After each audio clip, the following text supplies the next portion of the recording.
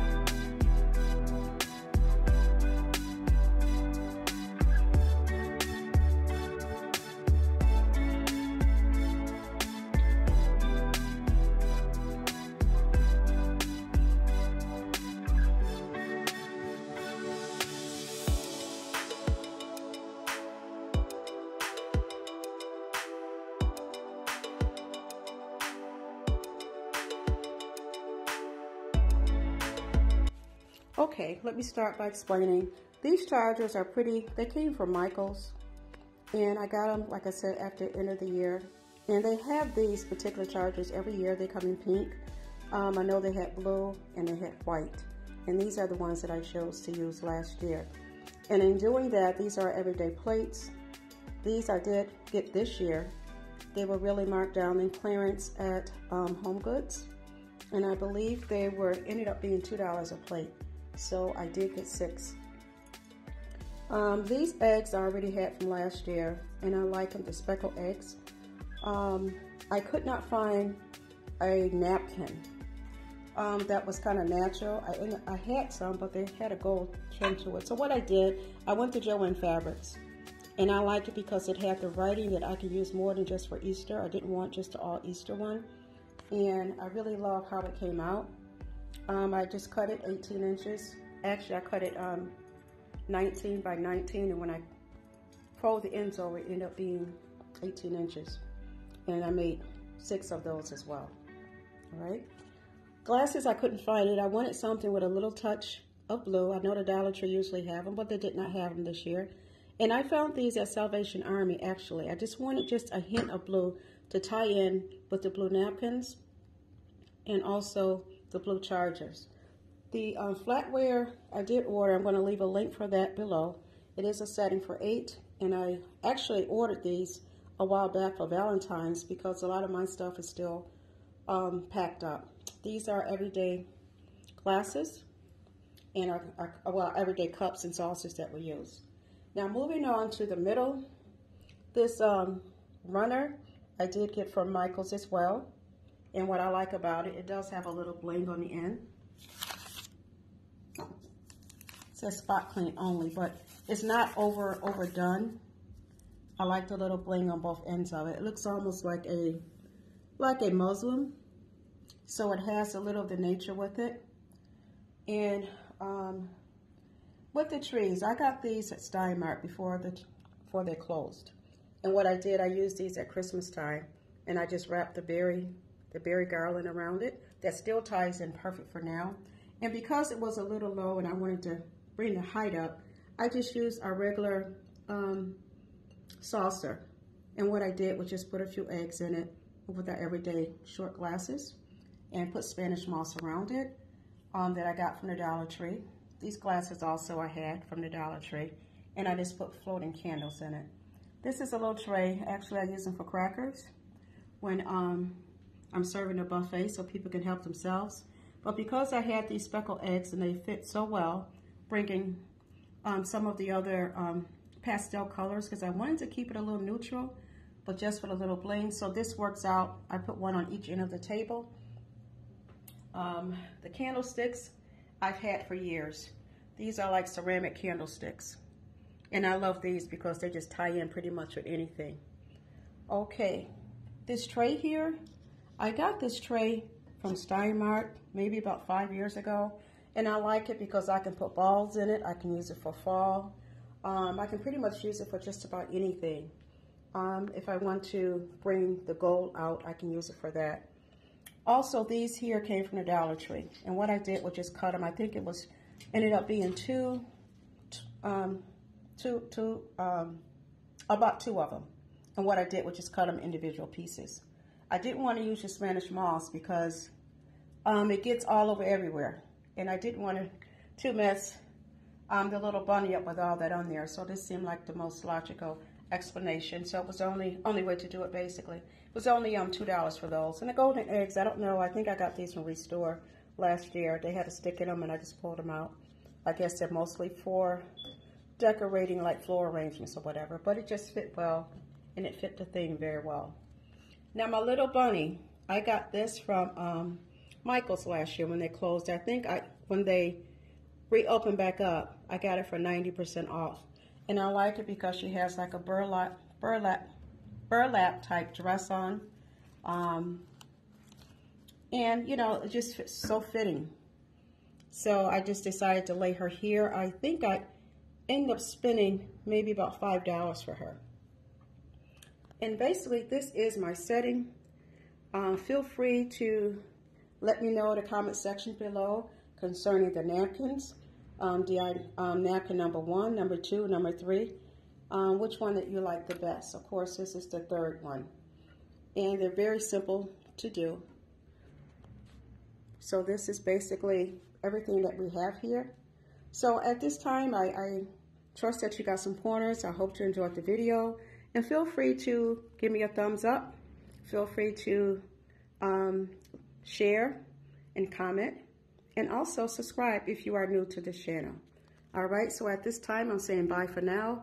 Be blessed, be safe, and enjoy your day.